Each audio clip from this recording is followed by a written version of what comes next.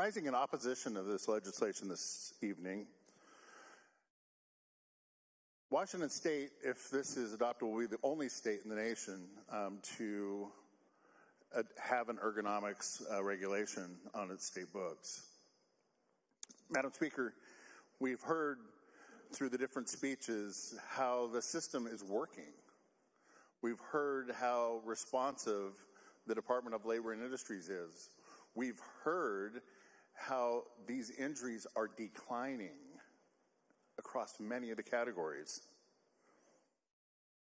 We're going to overturn a citizens' initiative and add perhaps burdensome regulations that are going to change the environment for not only employers but employees, and could potentially wreck those trends that have been downward for some time. I speak from a level of experience when I was the CEO of a public agency before my retirement.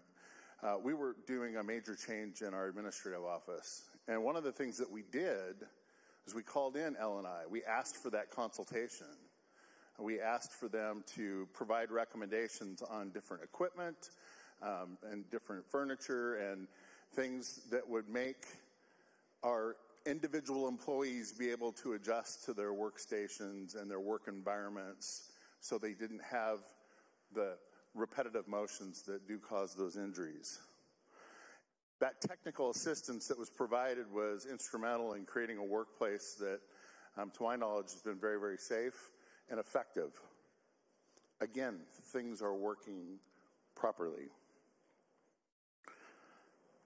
Right now, they have the ability to come in and provide that technical assistance. They have the ability to do the consultations upon request. And they also have the ability to go into a workplace when there's a complaint that things aren't right.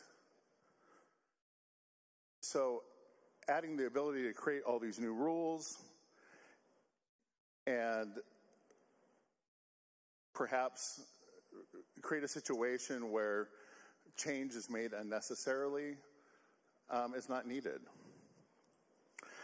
This legislation could lead to increased injury. It could lead to increased premiums. And that's going to trickle down into our commodities, our health care,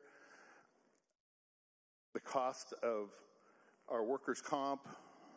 We really need to think seriously about what we're doing here, Madam Speaker, and I urge you to join me in voting no. Let's take a step back and do the right thing for our employees and employers. Thank you, Madam Speaker.